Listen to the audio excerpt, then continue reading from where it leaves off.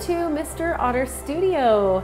Today I'm going to show you how to make this glowing Halloween wreath. This is a little bit more crafty than some of our projects on here, but I needed some Halloween decorations and this one is pretty cool.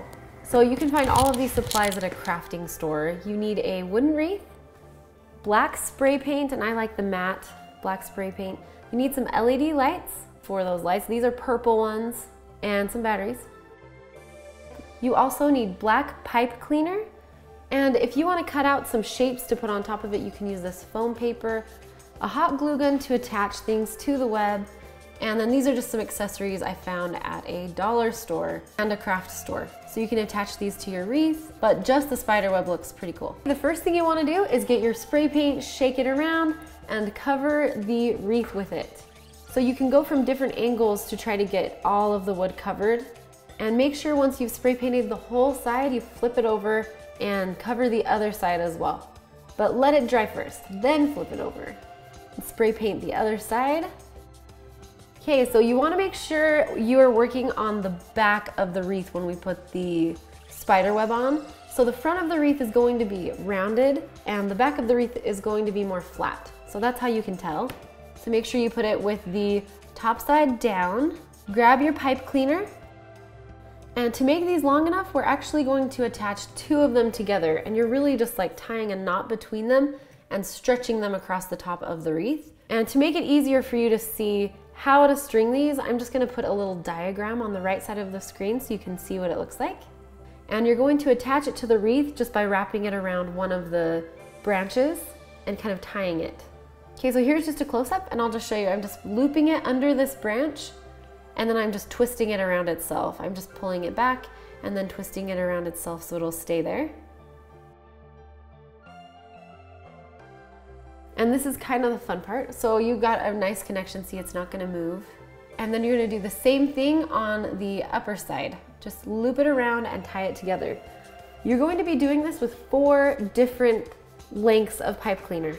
So you're going to attach it to one side and then attach it to the side across from it. Okay, so here's the diagram. So you start with your circle, and then you're going to attach your first diagonal onto it on both of the sides, and then you're going to do the same thing with the next piece. So we're not worrying about the middle yet. We're not attaching it to it. They're just kind of floating on top of each other. Then grab the next one and put it top to bottom, right through the middle of the X. And then your next one's just gonna go across the middle. So we kind of have like a pie with 8 slices. Okay, now take a small piece and you're just gonna bring it through the middle and twist it and tie it around the other pieces so that the middle will stay there and those pieces are kind of secured, because once we make the web they can move a little bit. Okay, there's going to be 3 different parts of the web that we're going to attach. So you just attach it to one of the lines you've already made, curve it a little bit, and then just twist it around maybe once or twice around the pipe cleaner next to it. Twice will make sure it doesn't move around. And then I like to just bend it as I'm attaching it so my lines in the middle of the spider web stay the same. So you're gonna do the same thing with each of these, and we're just going to be doing this 3 times. So here's a closer view of how I'm doing this, just wrapping it around. I don't know how much help. This might be the hardest part for some of you, so I thought I would just include a little bit more information about it. As you can see, I'm kind of bending it a little bit as I am attaching it to itself. And I just wanted to get one in real time just so you could see how it's not as easy for me as it probably is for you. So don't give up.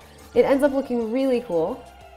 Also, your spider web might not be symmetrical like mine. Maybe it's more lopsided or asymmetrical, which actually looks really cool. So that would just mean that the center of the spider web is like a little higher or lower or on the other side. Okay, now do the same thing with the other 2 pieces, attaching it.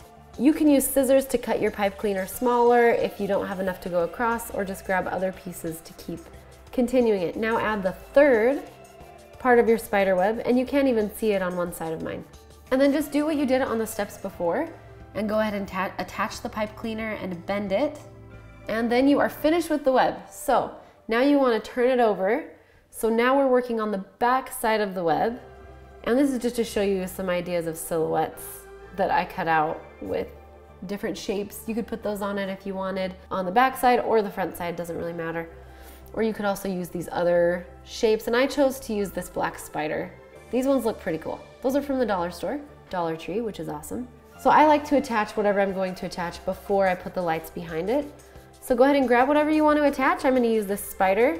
Use your hot glue gun to add some glue to it, and then you're just going to press it down somewhere on there where it's going to stick, and make sure it doesn't stick to your table. I just lifted mine up a little bit so it wouldn't do that. And now you're going to flip it over, and we are going to attach the lights to the back side of it. Make sure your LED lights have batteries in them, and go ahead and secure the battery pack to your wreath first using the pipe cleaners. And honestly, this is the part where I messed up and I should have redone this, but let's face it, I'm not gonna make 2 of these because I don't have time. What I wish I would have done was string the lights so that they line up with my spider web, because what ends up happening is there's just the wire from the lights makes it so you can't see the lines of your spider web as well. You'll see me string the lights through, and I'm just attaching with the pipe cleaner. I just wanted you to see how I did that. I just kind of looped around the branches and kept looping around the battery pack, and then I just twisted it around itself. So once you do that, just grab your lights and you're going to string them through. And remember, I attached these like really randomly, but in the end I go back in and use pipe cleaner to kind of line them up with my spider web. So start doing that right now. Like I would take it right across and just follow your web. So I would bring it across like that, and then I would just move to the next section and bring it across, next section, bring it across, because you can start to see how it's just not meshing too well. This is how you attach it. So bring the wire over and grab a pipe cleaner, and you can cut them in half or in thirds so you have smaller pieces, and you want to loop around the branches. You're going to attach the string from the lights or the wire from the lights to the branches so that it stays there and it's secure. So the best way I've found is just to loop it through and then come over the top and kind of twist it twice and just flatten your pipe cleaner. This is a very pipe cleaner intensive project, so that worked for me. Yeah, and then just string it back across. But remember, I would stay in line with the spider web, so don't look at what I did. Okay, this is just another example. So I just had one tiny little light left, and so I just used my pipe cleaner to just secure that one light, and I tried to bring it kind of over into the center of my wreath a little bit and bend the wire over it, bend the pipe cleaner over it to keep it there. So you can kind of see I'm just pushing it back the other way. So like if you don't have enough to go across the whole spider web, you can just attach it to the web, or you can attach it to the wreath. So there's a lot of ways to do this. And once you get to the end, you can use another pack of LED lights. I ended up using 3 sets of purple LED lights for this. I should probably put that in the beginning.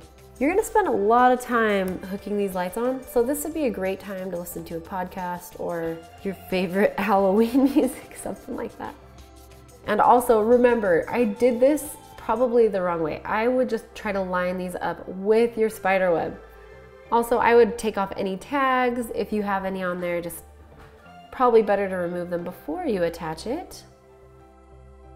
So you're gonna see in this next clip, it's sped up, but basically what I do is I just use the pipe cleaner to line those up. Also, getting your lights to just stay on and not blink is pretty hard. So for these lights, I figured out that you need to hold it for 3 seconds to turn it off, and then usually the first time I turned it on, it would stay, so. Okay, this is what it looks like. This is on my neighbor's lovely front porch. She has a much better looking front door than me. So a little bit spooky, fun for Halloween. Also, something you could do with this project, you can make it bigger. You could add silhouettes in front of it with that black foam paper. You could cut out shapes of bats or haunted houses or a witch on a broom. You could do so many things with this project. It was really, really fun to work on, and it is definitely crafty, but there's nothing wrong with that. You know, sometimes we like to decorate the places that we live, and I hope you have fun decorating for Halloween and for the holidays. Happy Halloween, and I hope you have a wonderful day. Thank you so much for watching.